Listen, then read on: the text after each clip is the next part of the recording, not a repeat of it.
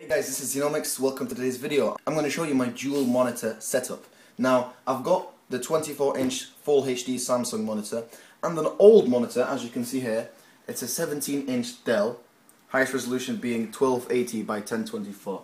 See, it's a very, very old monitor, but I thought, rather than have it stored somewhere, I'm sure I can make use of it. So basically, all I had to do, if we look over here, we can see, and in the graphics card slot, I bought a HDMI cable, where I connected the HDMI cable to the Full HD Samsung screen and got the VGA cable that came with the Dell screen and just basically got the adapter, so from VGA to DVI. Connected them both, installed the drivers, ATI drivers, and bang, it just worked like that.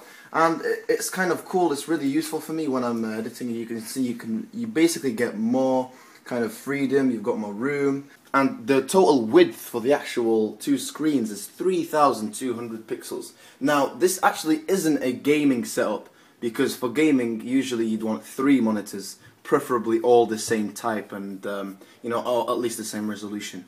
And you can see here, I've kind of got this book, so it'll kind of make the two screens level. And yeah, it looks useful, it's easy, doesn't cost me anything, apart from buying the HDMI cable, which wasn't that much at all. So yeah, that was a quick video showing you my dual monitor setup. Hope you enjoyed the video.